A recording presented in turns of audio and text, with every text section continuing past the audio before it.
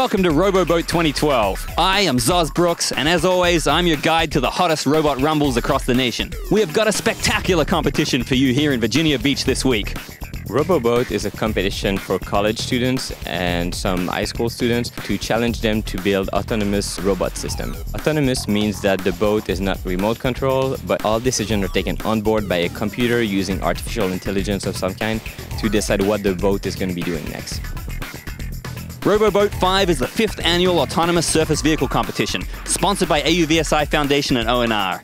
The technical challenges are tough, the cash prizes are fat, and student teams have come from all over the globe to test their mettle in the water.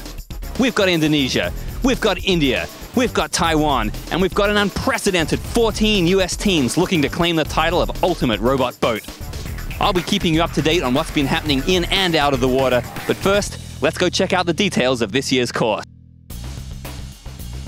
This year we have 2 full courses that are fully symmetrical from each other, and we've also added an open test area where the team can test with every backup piece of equipment we have. The course is somewhat similar to last year, so we start from the dock, we go through 2 sets of gates to measure speed and control of the vehicle. After the speed gate comes the channel.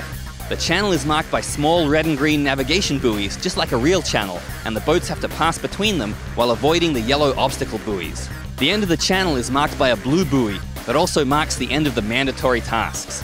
From the blue buoy, the boats will use a compass heading to direct them to the optional challenges. This year is RoboBoat 5, so the theme of the challenge stations behind me is 5-card draw poker and casino games. The amphibious challenge this year is to come out of the water or send up a rover to retrieve a poker chip that's velcroed to the dock. These 4 targets are the hot suit challenge. The boats need to visually identify the targets and figure out which one is at a higher temperature from a heater that's hidden behind it. Once they do that, they connect to a Wi-Fi network and report the suit and its GPS location. These 2 buttons in front of me are the all-or-nothing jackpot challenge. The boats actually have to look under the water to find a submerged white buoy that signifies the correct button to press. If they come in and press it, water sprays out to show them that they got it right. In the cheater's hand challenge, the boats are presented with a bogus poker hand, 5 aces. They need to identify the fake ace, marked with a blue box, and squirt water through it. When enough water's been squirted through, a flag pops up, letting them know it's time to move on. This year, the robots will actually be able to play a game of poker. Next to each challenge station is a card draw station. The robots get 5 cards when they start out, a poker hand, and they can exchange some or all of those cards at each draw station as they go along, trying to assemble the best possible hand to beat the dealer when they get back. Once they're done here, if they have extra time, they can still earn more points by autonomously driving back through the channel to the dock.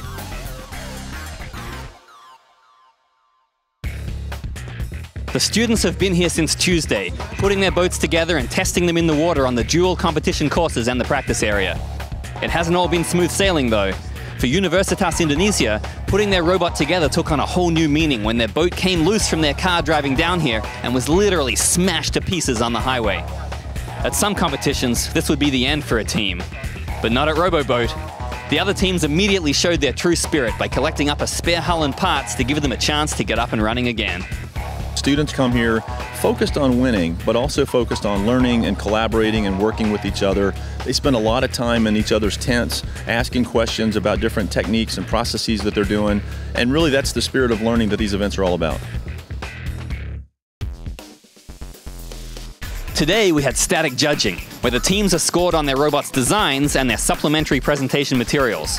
The teams come in and present the fundamentals of their design and compare them against the rules that we had in the competition, and really explain to the judges why they made the design choices they have. What this does is this allows them to get points to determine what qualifying position they get to run tomorrow and Sunday.